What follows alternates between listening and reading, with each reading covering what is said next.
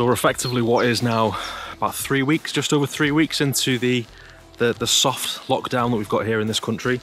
I've got my my quarantine haircut. I'm used to getting my haircut every 2 weeks, so I've not had a haircut like this for about 10, 11 years from back when I was in the forces. Gym's been closed for 3 weeks due to government guidelines, so therefore I've been coaching everyone online since. As you've just seen in the footage, got some meat on the smoker. We've got a rump roast, which is due to be done in about 4 hours. And using that meter wrap that you saw a moment ago, it's pretty cool really. I can leave that running, disappear to wherever I want to get to, and still be able to access the internal and ambient temperature of the smoker. So keep an eye on that, which is really awesome. You can just make out behind me that we've gone for a walk with a little fella. I'm gonna get some exercise later, I'm gonna train, take you guys with me and show you some ideas of how to train outdoors at home with minimal equipment. But first, just taking the little fella, which you might be able to make out over my shoulder, for a bit of a walk and get some exercise.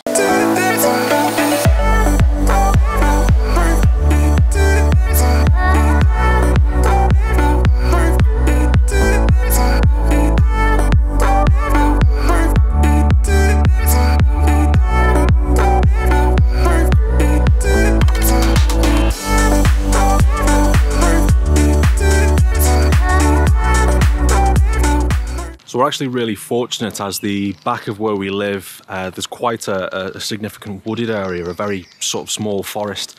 So we've been managing to get out what is effectively maybe almost every day, every other day with a baby, which is good. We've been so grateful for the weather because we've been able to get outside in the back garden and entertain him. I'm able to work from the back garden. Gemma, she's able to do some work in the back garden whilst the baby's allowed to kind of roam the garden freely and play in his trampoline and stuff. So very, very grateful for the good weather. Work-wise, again, managed to cope pretty well, to be honest, despite having no access to the guys that I'm currently working with. Fortunately, I've been coaching people all over the world remotely for what effectively is the last maybe 8 or 9 years. So thankfully, I'm quite familiar with working people of a distance and not being able to have access to them face to face. So I've had no issues there in terms of being able to coach them. If anything, I've been giving them a lot more of my time because online coaching is much more time consuming than what is working with people individually. So I've been managing to spend some time on things like our monthly recipe book, which went out at the beginning of April. I'm currently working on the recipe book for the end of this month going into May. I've been filming what is effectively around 115, 120 exercise videos because obviously I've been very fortunate to work with people in training facilities and centres. I obviously have my own gym, Cheshire Barbell, so I've never necessarily had the need to work with people whilst they've trained at home. So I've very quickly had to build a significant catalogue of no equipment based exercises. So you'll notice that the vlog has been pretty quiet for about 2.5 to 3 weeks now. And that's quite simply because I've put all of my time filming, editing, exporting, publishing all of the home programs and exercises that have no equipment, plyometric, ballistic, change of direction, strength, etc, etc. At least 120 videos or thereabouts have been added to the YouTube channel, which I'm sure you'll have already seen if you follow this and subscribe to this channel already. So yeah, I've just not been able to put any time toward the vlog at all. So this is the first one. I intend to do them much more regularly now. Now I've got that database of exercises all set and organized and laid out. Yeah, I mean, those are the people that I work with. Like I'm working with everybody online at the moment. I'm still writing programs as normal. People are, in fact, if anything, having to do more because lack of access to the tennis court means that the general physical activity levels have dropped by at least double. So it's been quite good from a physical point of view, really. It's been an enormous opportunity for some people to get in a lot more physical training volume than what they normally would because they're spending a lot less time or no time at all on the tennis court. So that's been really good. In addition to writing people's programs, I ask everybody to record videos of themselves actually doing the training programs that I prescribe. And what that means is that they then send me those videos and I then analyze them do a voice recording, provide feedback, annotate, draw, etc., export those videos and then send them back to give them some advice, some help, just to help them get more out of their training. So yeah, it's been very time consuming. I've certainly been kept busy, very long days doing tons of work, and it's been good. I mean, you know, if anything, it's just like the old times, apart from the fact that I'm not in a gym, I'm coaching everybody as normal, so it's been pretty handy. I have actually had a couple of people come on board because they've lacked the structure, because they're completely out of their comfort zone now, where they don't have access to the equipment that they normally would. I've had a couple of aspiring professional tennis players actually come on board to get my help, to help them just sort of structure and lay out their training with whatever equipment that they've got access to at home. So one thing I'd definitely say about this period is that it's an absolute ideal opportunity to work on your weaknesses. You know, if there's any area of your physical development that has suffered over the previous maybe 12 months due to competing so regularly, say for example, it might have been pre-existing ankle injuries or knee problems, or maybe back pain or shoulder issues. This is an ideal time to work on those things. I'm not necessarily suggesting that people have got more time, because I understand that particularly those with sort of responsibilities at home, whether that be work or even looking after kids or whatever it might be, I understand that just because people aren't necessarily allowed to work or play tennis, for example, it doesn't necessarily mean that people have more time. However, we can all make time. We can all put half an hour to an hour of time into our physical development, reducing the risk of injury. One thing, there's probably two significant changes that I've made to a lot of my players' programs. One of that is that we're doing a lot more dynamic, explosive plyometric work, agility, change of direction, for a number of reasons really. One, they're not doing as much movement and footwork based stuff on court because they're not playing tennis. Two, it doesn't require equipment at all. And I think everybody needs to be working on their plyometric ability and change of direction. It's actually the body's lack of ability to absorb force and reduce ground contact time that actually causes a lot of problems with related to injury. So I think that's really important. Secondly, and another big change, is really low intensity aerobic conditioning. Now, I must specify that I'm not referring to intervals. I'm a fan of intervals. I like fitness work in that sense. I do not like intervals in the form of running, because I think that the way in which that people run naturally through intervals is actually creates a lot of bad practice and bad habits with regards to acceleration mechanics. The way you run when you're performing intervals is mechanically very, very different to acceleration and change of direction work. So I might make a separate video on this topic and actually explain it in a lot more detail, but I am not a fan of running intervals whatsoever.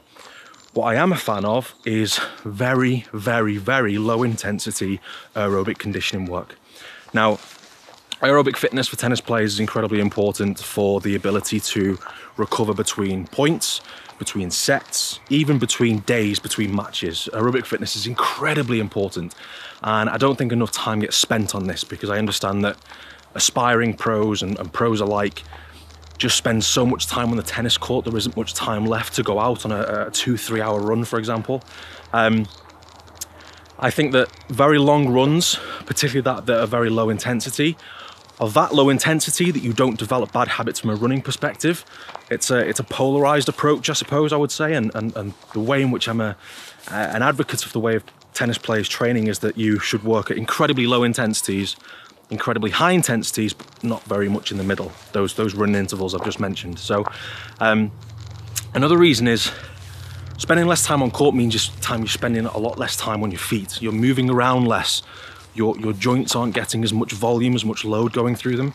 So I think it's so important that we do some long conditioning, really easy runs to help develop or even maintain aerobic fitness, but just to make sure that we're not going to return back after all of this with any significant overuse or repetitive strain injuries. Because if you go from doing very little to a lot again, once all this returns to normal, you're going to experience some problems. So keep on top of the long runs, you know, a couple times, maybe 2-3 times a week, some really long 2-3 hour steady state jogs that low enough intensity that your heart rate is kind of around 120, 130 beats per minute-ish.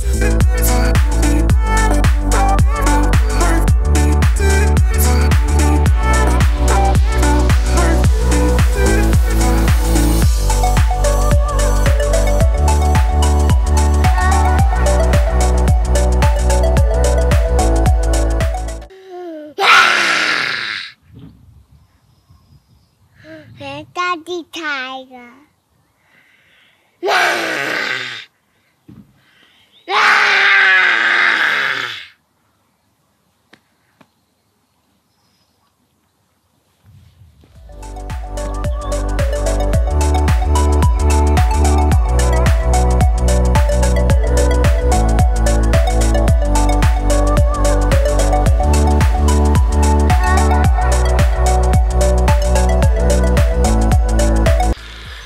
So yeah, as a bit of a recap, my advice during this time, during this period, would be to increase your exposure, your volume, or overall commitment to developing plyometric and ballistic ability.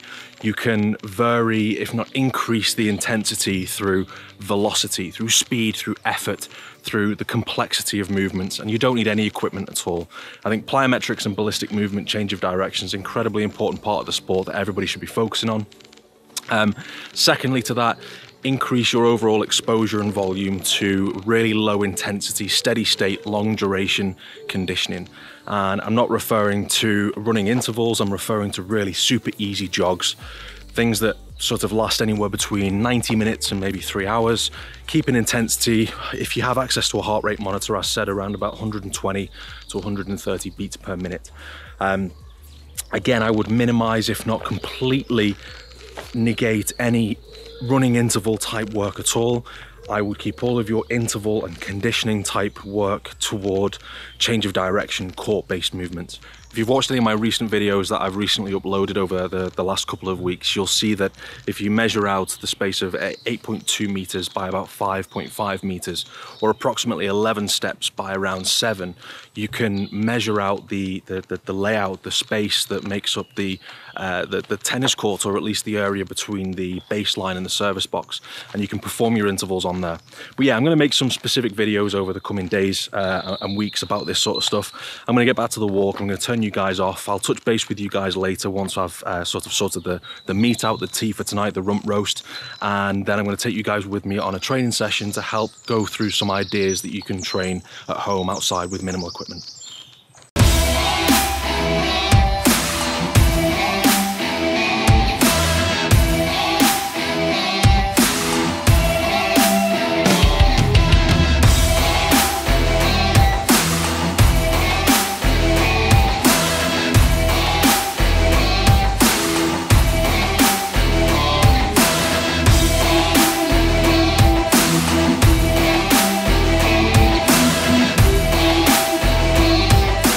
I don't know whether you can tell from that footage, but the rump roast is absolutely amazing, perfect. It's been in for about 4 hours. I'm just going to transfer it over to the Igloo cooler box now, just to let it rest for a couple of hours. So this is the point, quick change. I'm just going to go out and head to the nearest park.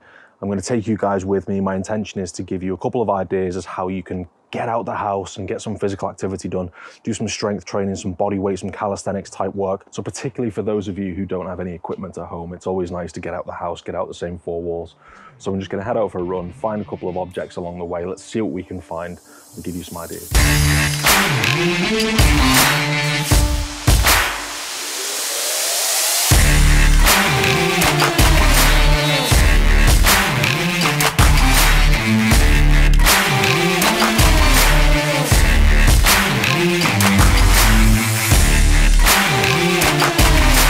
So I'm running past what I think is the old Stanley Oaks abandoned high school, and there's absolutely tons of objects around here that we can use for a variety of calisthenic exercises.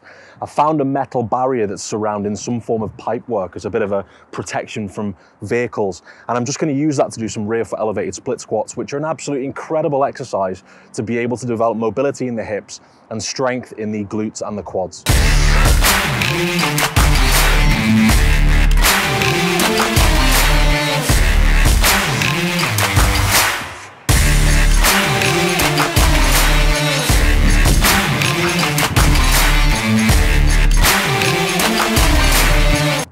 Now, if you have a fair amount of training experience, you've got tons of experience doing plyometrics and ballistic type exercises, then one thing I do recommend that you keep on top of is plyometrics. When you're outdoors, all you need is an elevated surface, maybe around shin height, knee height, there or thereabouts. Step off and try and minimize ground contact time.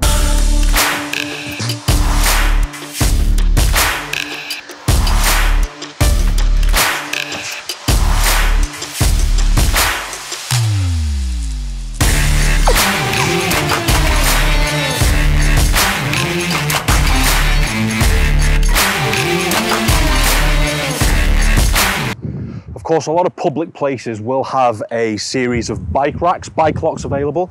These are absolutely incredible to be able to do a variety of different exercises, including inverted rows, variations of leg raises, even press-up variations and dips.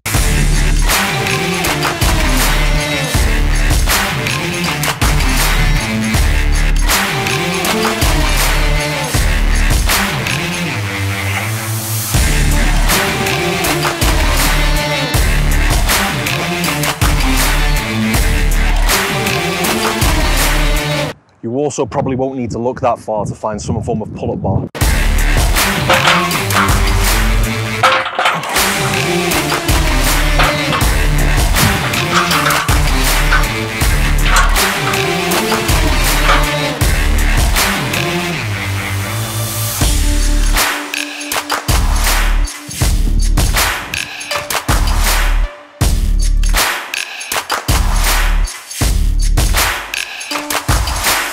Of course, lunges are amongst one of the best lower body leg exercises, not just for developing strength, but also for improving mobility, similar to the split squats you saw earlier. Now, obviously, you might not be able to add resistance in this circumstance, so what you could do is find a large area, such as a football pitch or a car park, and quite simply increase the volume by lunging the entire length and back.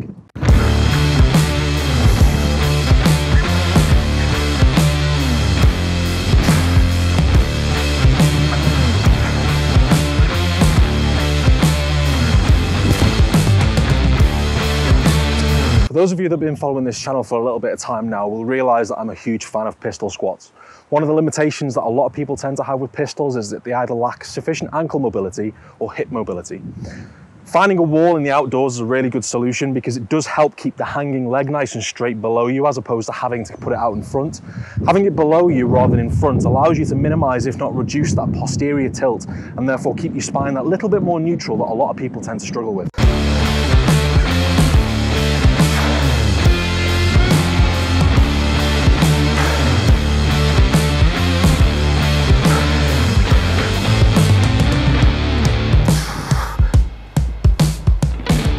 So I am a big fan of box jumps. However, in my opinion, most people use box jumps incorrectly.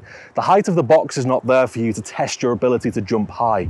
The height of the box is there to minimize the height that you're going to fall and hit the ground. It's a way of minimizing eccentric force in the muscle and therefore minimizing muscle soreness. So it's a really good thing to use in season when you're competing regularly. For this reason, you don't need to find a step or a box or some form of surface to jump on that's significantly high. Provided that you can jump up and over the top and land on top of the surface, that height is absolutely fine. So box jumps are a really good exercise for developing explosive hip and knee extension.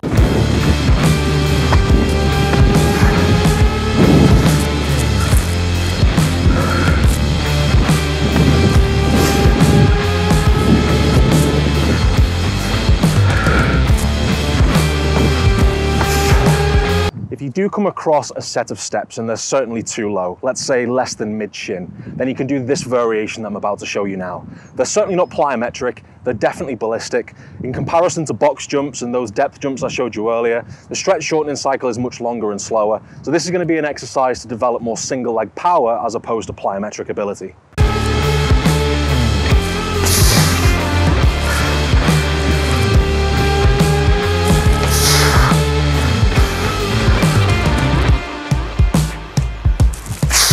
So I hope this video gives you absolutely tons of suggestions of the things that you should be doing over the next few weeks whilst there's a little bit of a quarantine lockdown going on. There's absolutely loads of options. There's a home workout series playlist that I've put together on my YouTube channel, which I'm gradually building over time.